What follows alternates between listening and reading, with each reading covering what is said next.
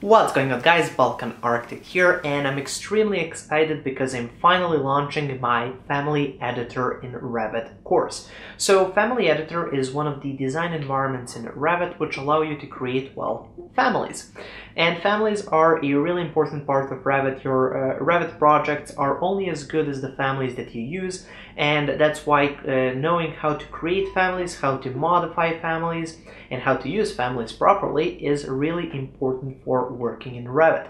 Now, for this course, it took me a long time because I wanted to outline pretty much everything that you need to know when it comes to creating families in Revit, the whole approach. So the whole course is 12 hours long. It's available on my website, balkanarchitect.com. The link is going to be just below in the description of this video, and it's available on sale today.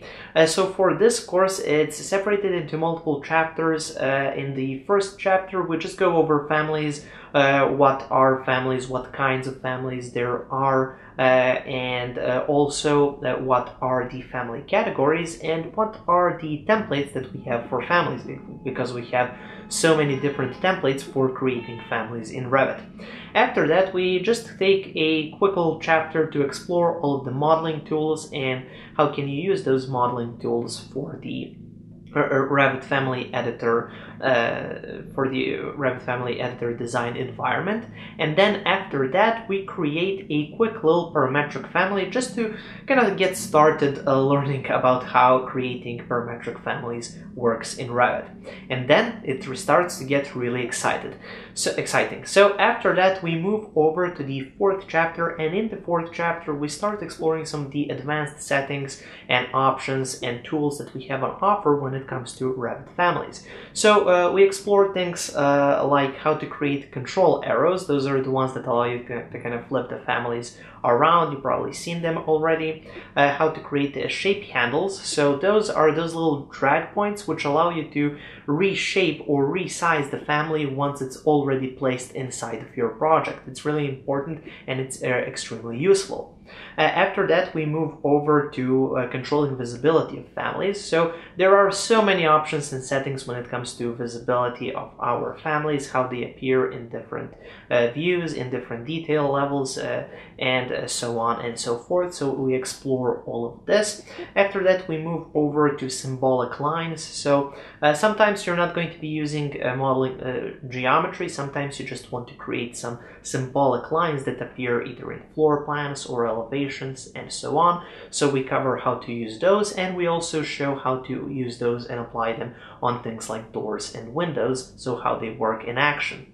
After that, we move over to subcategories, which are really important, and then also we cover how to import different elements and how to use identity data and images, how to fill in that information, which is really useful for creating schedules with images, which look really cool in my opinion. And then also we talk about type catalogs in this section. So that allows you to, when you're loading in a family, you don't want to load in all types, so you can just create this type catalog, which allows you to load in just a few types at a time, just the ones that you need. And then finally, we also cover formulas, which are very complex, and also how to use reference planes, and pretty much completing the understanding about reference planes. Now, once we have finished all of these advanced settings, it's time to place everything to the test, and for that, the rest of the chapters are just dedicated to family projects. So we create several really complex, high-quality Revit families with high functionality, a lot of parameters, a lot of settings, where we basically explore all of these advanced settings. We explore the whole workflow when it comes to creating Revit families, and we pretty much cover everything inside of this course. So now I'm just going to quickly jump into Revit to show you all of those families that we're going to be creating within this course. So let's go to Revit. And here we are in Revit, and as you can see, this is the first family project that we're going to be creating, and that is this basically a door family that has 3 versions. Well, you can create multiple versions, but let's check out the parameters first. I wanted this to be a very versatile family, so here we have this option where it can be kind of a classical door with these with this classical panel. Then we have a simple flat door, wooden door, and then here we have this kind of a metal door, even with a window. Also, you can see that the doorknob or the door handle changes. So here we have a knob, and then here we have the handle.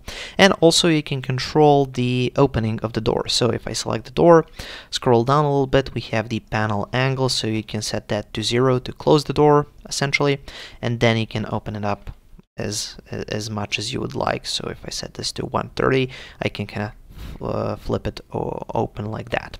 Also, if I select the door, scroll down a little bit, here we have the knob handle toggle. So if I switch this to off, it will go to the door handle, or if I switch this on, it will go back to the door knob. So that's one of the options that we have. Also, when you select the door here, you can see that if I open up the drop menu, we have multiple options. And also, if I go here into edit type, we can play around with the door frame material. So that's the frame of the door, as well as the door panel material. And of course, we have many different parameters here for the dimensions of the door, as well as the panel thickness. Now, this was modeled as several nested families. So we have one door family, and if I go here into edit family, as you can see, we have one door family, and then the panel here that's edited as well. So we can go here into edit family. As you can see, that's a separate family, and then here both the door knob and the door handle are additional nested families inside of this. So we go really deep into exploring how these complex nested families work, but let's close this all off. There we go. So in the end, we have a very versatile door. You can set up all of the dimensions. You can open it up, close it down, change the handle, change the material, change the window, make it classical, make it plain. You can do pretty much anything with this door. So it's pretty much the only door family that you will ever need to work on your future projects. Okay, moving on, the second family project is this light. So as you can see, it's basically a ceiling light, a circular ceiling light. And here for this, I didn't want to explore only how to set up lights in Revit and how to make them work and light up here the scene, but also I wanted to add a bit of formula settings. So this, as you can see, we have a triangular layout of these little cables that are hanging from the ceiling. Now for that, we had to have a special formula which will basically make that triangular shape larger when we make the radius larger, and make it smaller when we make the radius smaller for these smaller light versions. So for that, we explore some triangle formulas. We take out some formulas here and we figure everything out. So once we have all of this kind of figured out, we can go then back to the family, and let me just open up this family. So here, as you can see, it allows you to change the ceiling offset. If it set it to, I don't know, okay, 40 might be a bit too small, but 300, as you can see, it looks like that. Now also, if I go here into edit family, this is the family, this is the light source, but if I go here to the parameters, as you can see, we have many formulas here. We have some square roots, different complex formulas which we figured out, and I show you how to figure that out. It's not that complicated, but in the end, we have all of these really complex formulas figured out, and that's what's controlling the whole dimensions of this here triangular shape. So if I go to the ceiling level, for example, there we go. So as you can see, we have one of those here, one here, and they are in a perfect even triangle.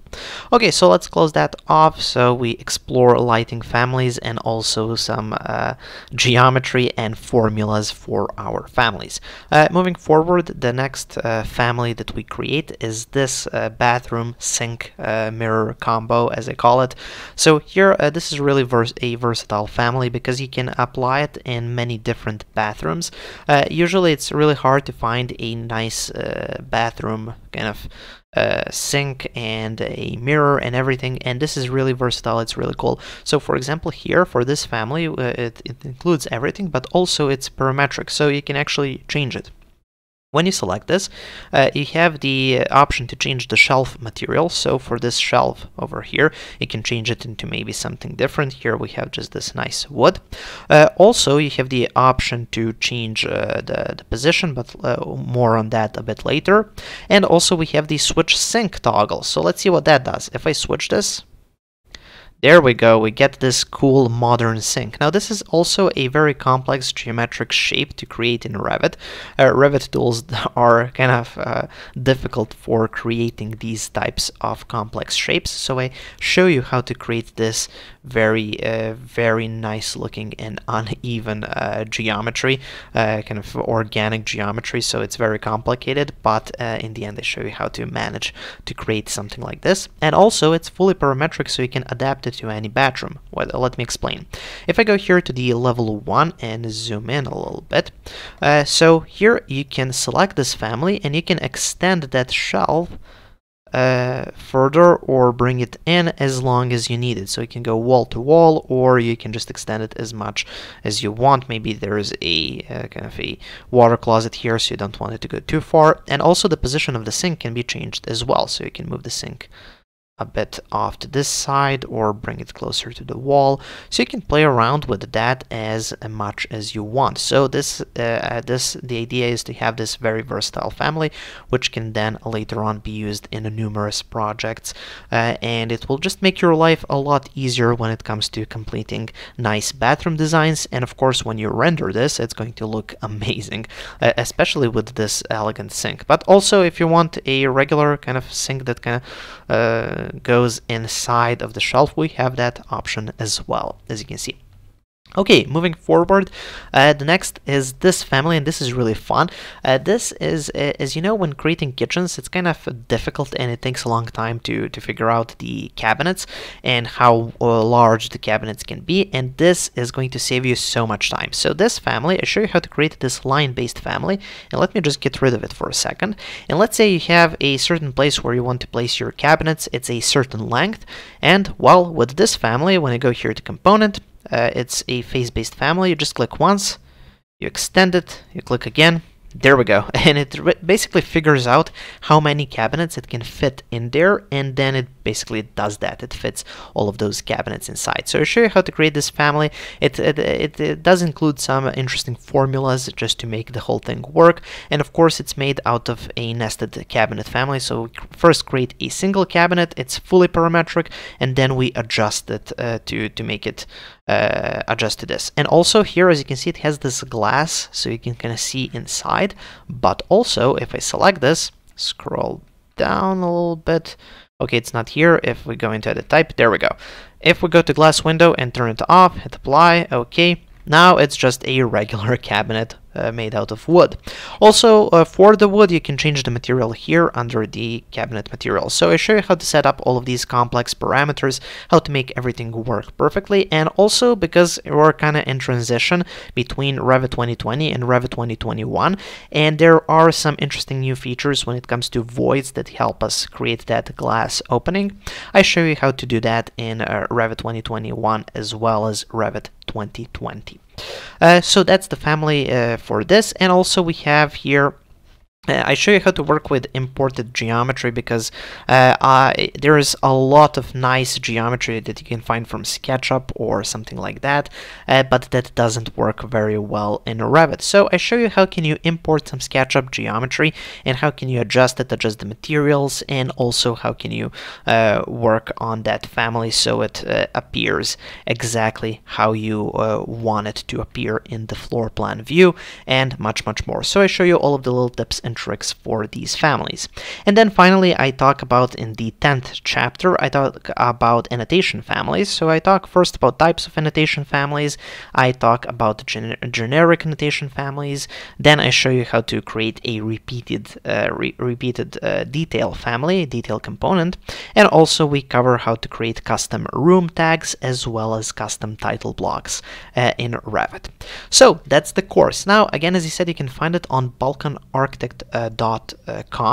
The link is going to be in the description. You can purchase the whole course and then you will get lifetime access, or you can get it as a part of the subscription pack for all of my Revit courses. So make sure to check it out. Thank you for watching, and I'll be back with another Balkan Architect tutorial in a few days. Thank you for watching, and have a nice day.